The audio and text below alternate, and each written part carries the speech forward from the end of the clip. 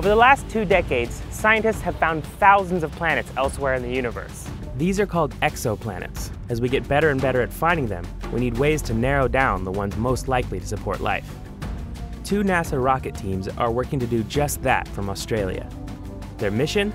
Study a special pair of stars best seen in the southern hemisphere, and propel humanity's search for habitable worlds into the future. I'm Miles Hatfield, and I'm following these rocket teams to Australia to show you what it takes to launch a rocket and make groundbreaking scientific measurements.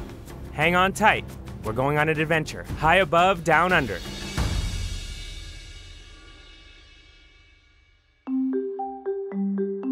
Earth is packed with life. But some environments are more habitable than others. So what makes an environment, or a planet, a good place for life to thrive? Well, one thing is water!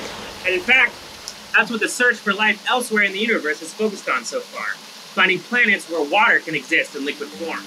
There's a region around every star that scientists call the Goldilocks zone. A planet in this zone has the right temperature for water to remain liquid. Too close, and the water will evaporate away.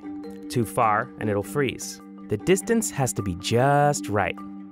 This zone has been the basis for the search for habitable worlds. But just because a planet is inside the Goldilocks zone doesn't mean it can sustain life.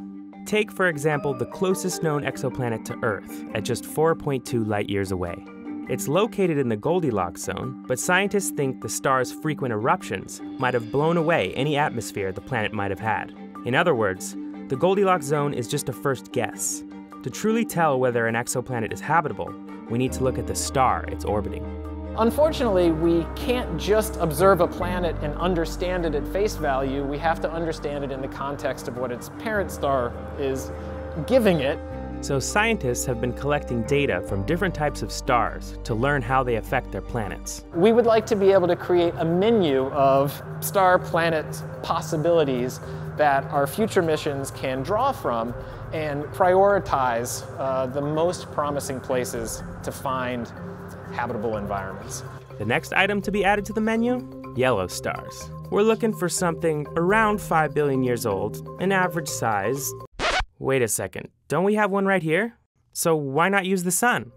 We've thought that our sun is the prototype for kind of 5 billion year old average yellow stars. What we've learned recently is that our sun is actually quite inactive for a 5 billion year old yellow star.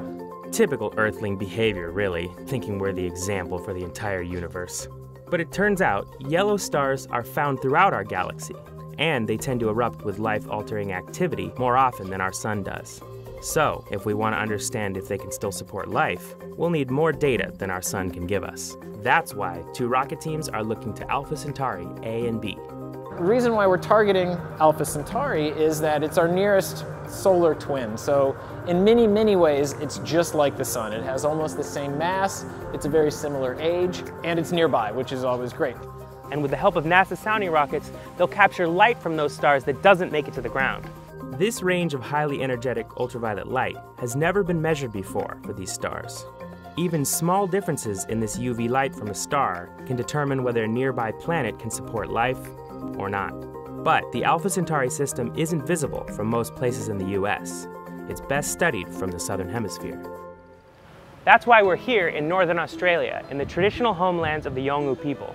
They've been observing the stars here for tens of thousands of years. I'm here with 2 rocket science teams, Sistine and Deuce, and a crew of about 50 NASA engineers, rocket specialists, and support staff. In partnership with Equatorial Launch Australia and the Gumatch Corporation, they've created an entire rocket range from scratch to help the scientists achieve their goals.